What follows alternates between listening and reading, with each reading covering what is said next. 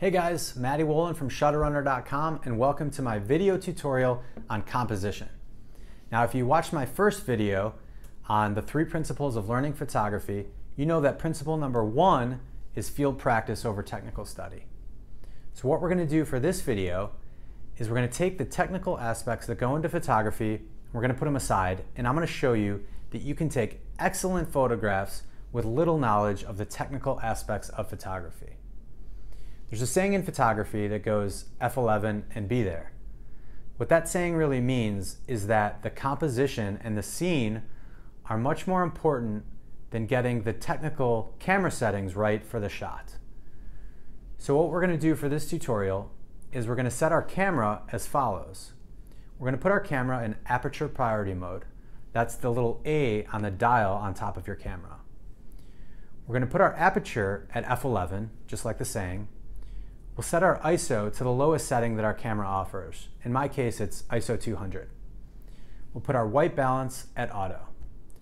So for these shots, the only thing remaining is the focus and the composition. For focus, we're going to find an element in our foreground about 1/3 of the way from the bottom of the frame, and we're going to set a focus point on that. Okay, so now I realize that I've totally simplified the way that we shoot landscapes. But that's okay. In fact, that's the point. I really want to show you that we can take excellent photographs without mastering or even thinking about the technical aspects of photography.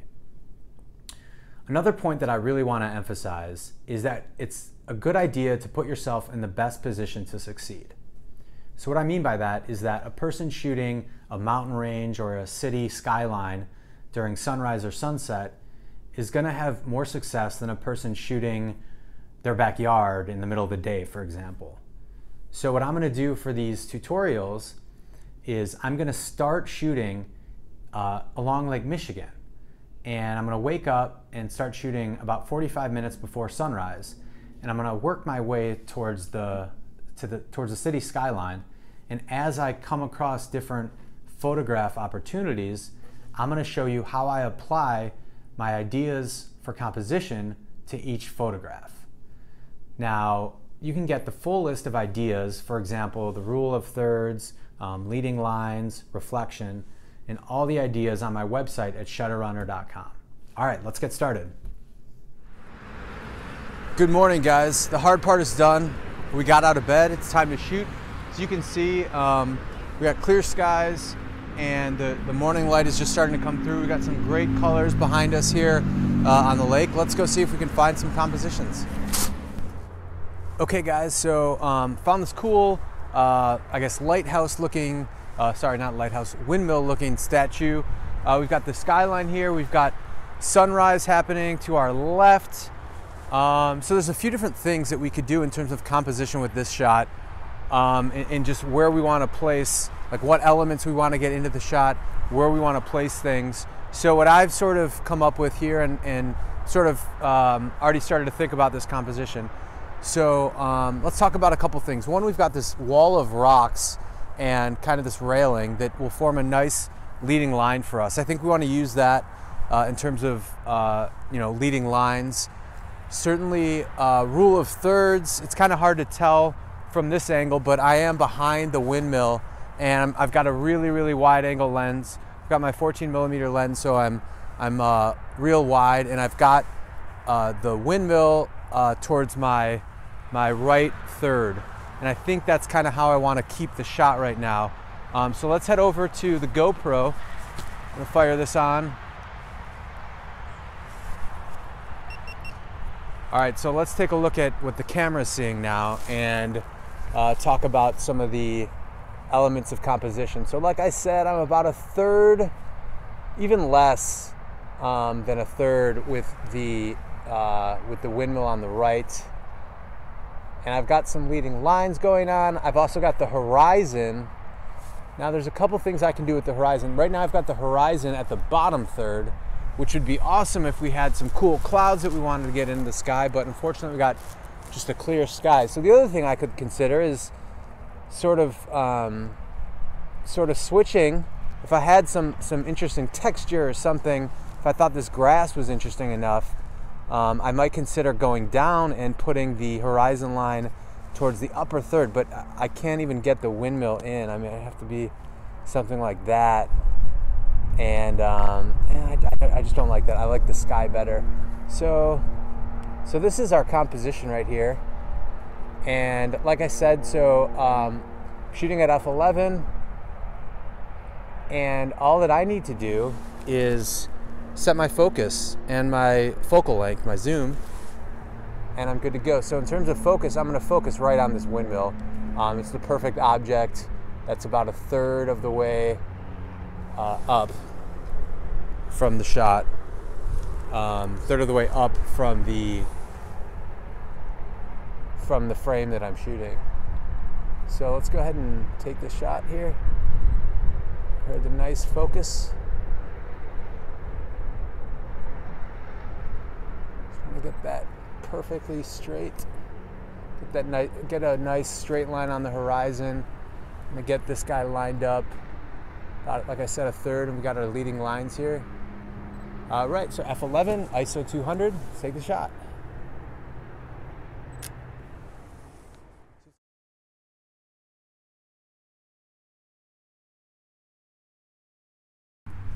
Okay, so I found another cool spot right here, and plenty of elements of composition that we can factor in. So it's a very still night despite being a cloudless night. So that means that the lake is really calm, and we're getting at least a little bit of reflection from the Chicago skyline onto Lake Michigan here. So we're going to try to incorporate reflection into this shot.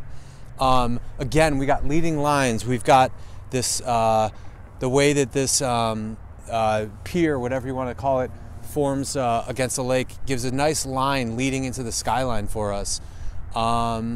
We've got maybe some texture from those rocks, although we are pretty far out.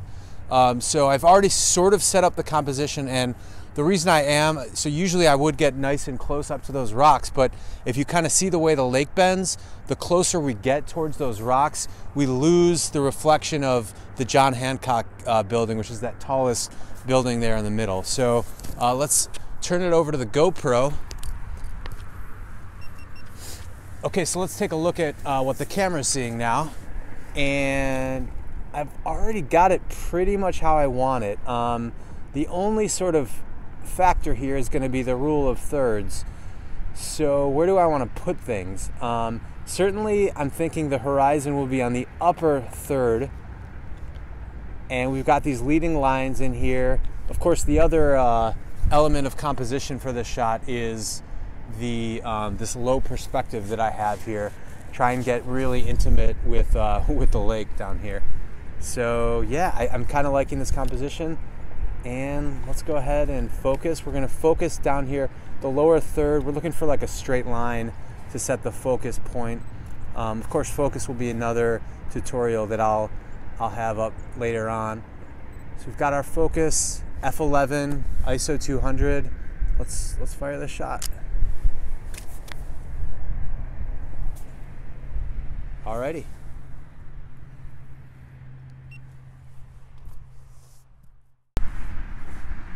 Hey guys, so it's 7:12 a.m. exactly, which is the exact sunrise time. So,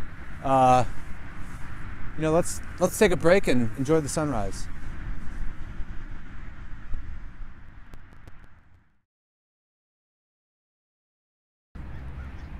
Okay guys, so we're set up for another shot here.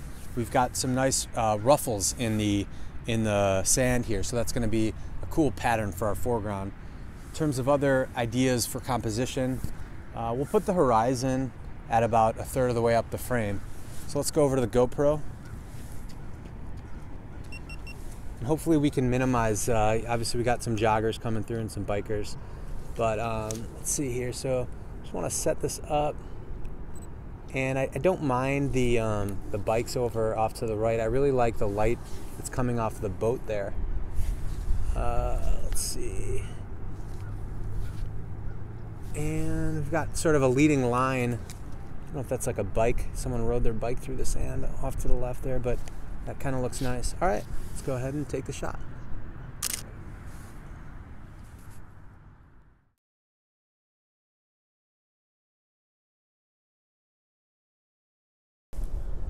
Okay guys, so here we are at this cool sculpture tunnel thingy in the Lincoln Park Zoo.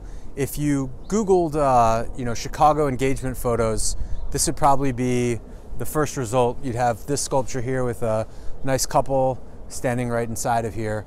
The reason that this is so popular though is because there are so many elements of composition that lend themselves easily in this area. Obviously you've got symmetry, you've got a perfectly symmetrical tunnel sculpture, certainly patterns and textures, very cool pattern and textures in the sculpture itself.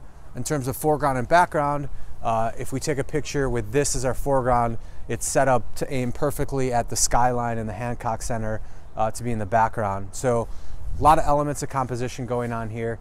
The question is, how do we compose our photos? So let's talk about that.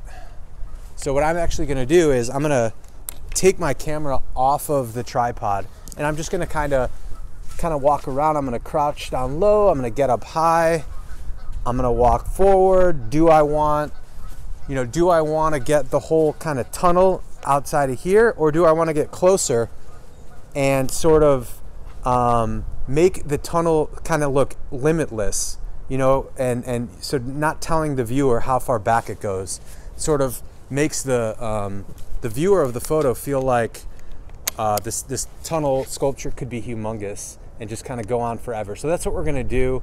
I didn't really like the low perspective so much. Now, when shooting a symmetrical object, it's really important that we get right perfect in the middle, because if you're not, you're really going to be able to tell. So this is where careful composition becomes extremely important. Again, our settings f11, we're ISO 200, white balance is auto, and I'm really going to take my time here and get the right, just be perfectly straight. So I've chosen to get fairly high. I'm at about standing level with the tripod. I like this better than kind of the low perspective. And again, I've cropped, or I've kind of zoomed in so that you can't see where the sculpture starts. Again, that's to give the viewer the idea that this kind of goes on forever. So I like this composition. I'm gonna set the focus down a third of the way up from the frame, and let's take a picture. Cool.